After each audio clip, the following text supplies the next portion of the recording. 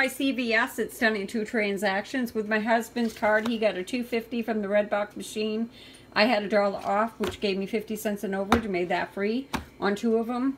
He also had a coupon for any air freshener. This was 99 cents, making it free. So his was 0. Right there.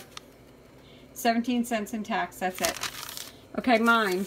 I got 2 of the scopes, because if you buy one this week, you're going to get back a $3 ECV.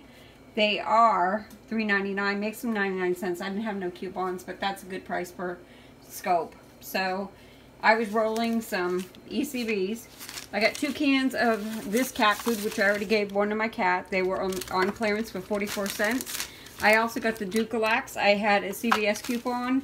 I actually had 2 coupons, but he didn't honor the other one. He said it was a CVS coupon. I'm not about to argue. So this was, wow, that was $9.99. $9.99, and I had a $3 off, and I'm going to submit for $2 through Checkout 51. So after all said and done, I paid with 14 ECV, and I'm sorry about that. And I got back 6, and I'm going to submit for 2, which is 8.